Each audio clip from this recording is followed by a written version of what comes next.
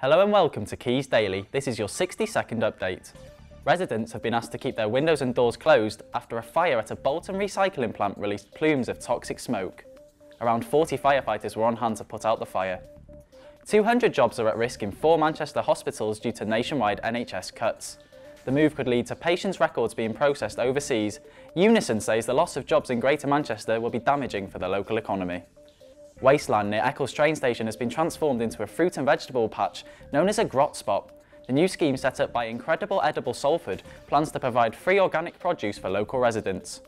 Salford Red Devils are aiming to protect their 100% record when they face off with St Helens tonight at the AJ Bell Stadium.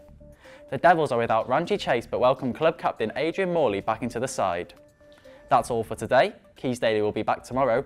Don't forget to follow us at Quays News. Thanks for watching. Goodbye.